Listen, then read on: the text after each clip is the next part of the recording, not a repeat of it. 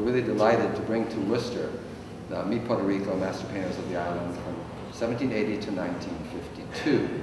You might wonder why those dates. 1780 is the first painting in the show, dates from that time. 1952 because that's when Puerto Rico became a Commonwealth of the U.S.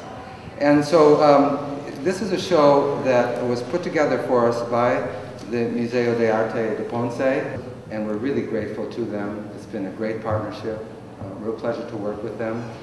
And it's a chance for us to learn not only about these three great masters, the Jose Campeche, the oldest of the masters, Francisco Oller and Meguel Pou, and some of their followers.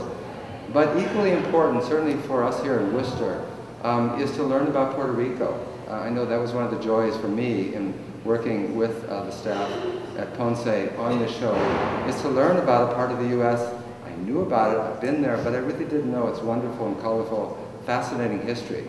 Oller had a very successful career in Madrid.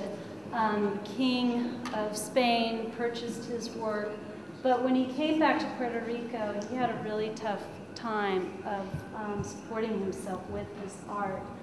One of the reasons is because he didn't share necessarily the same views as the wealthy landowners. He was very strongly against slavery, very outspoken about that, and very much in favor of free education for all, no matter what your race or class. This is a painting that he did of a very famous person in Puerto Rico's history, Rafael Cordero. He was a freed slave, and he made a living as a shoemaker and also rolling tobacco.